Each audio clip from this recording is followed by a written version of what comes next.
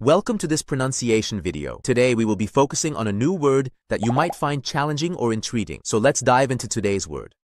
Gerusalemme, which means Gerusalemme, the Italian name for the city of Jerusalem. Let's say it all together. Gerusalemme. Gerusalemme.